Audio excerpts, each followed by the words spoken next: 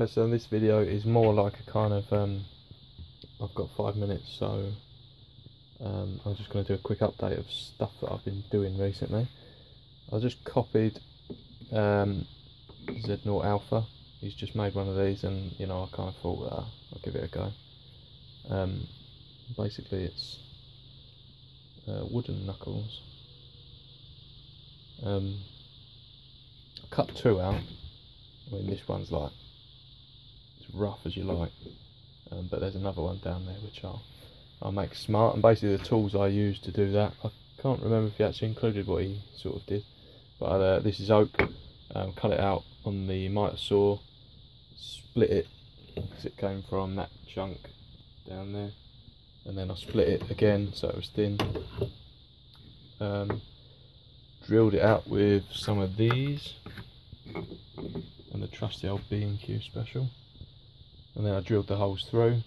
I gave them a file and a sand up, and then cleaned it up on the, I may have shown this before, oh no I haven't, you've seen this before if you're a subscriber. This is the belt grinder, and I have sort of, yeah, it wasn't a belt grinder, it was a little linisher, but I've made a kind of table area up, and it now takes 2 meter belts, which is pretty cool. So I gave it a clean up with that, and then used the Dremel with, mind you, they were kind of crap, they kept breaking on me, but I used the small little, there you go, there's one, a little drum sander to clean up the inside, and then sandpaper, and it's had a blob of the old Danish oil on it. But yeah, I mean, it's nothing to write home about, but yeah, it does what it's supposed to, and be an oak. It's hard as hell. So just to, you know, like I said, I've got 5 minutes, so I'll show you what I'm up to. I've got a little skinner which is coming out pretty nicely. Just needs a, I was going to drill a hole through there, so you've got a little, you know, little sort of finger hole there. This one is a big karambit. Obviously that needs a hole drill in there, but I mean, that's going to be kind of, yeah, that's going to be a beast when I get to finish that.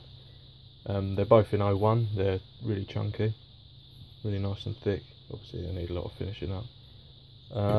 And I'm sure there was something, I was doing, a long time ago I did this, which was like a copy of the Cold Steel Spartan type handle sort of thing, because I quite liked it, and it does fit the hand really nice. Just needs handle and a good old polish and a clean up. Obviously everything's kind of like smothered in sawdust at the minute because I've just been cutting. And the wrench didn't, did I get any further with that? No, I didn't, I just gave it a clean up, but that still needs a heat treat and finishing, but it's looking kind of nice. The split there I'm going to fill with solder, and then I think, I mean, it's strong anyway, but I think then when I'm done and it's all cleaned up and everything, you probably won't notice anyway. And then that's going to a friend of mine. Yeah. So that is all for now. I hope to do some sort of, you know, I hope to show the heat treat of the wrench knife and stuff like that coming up soon.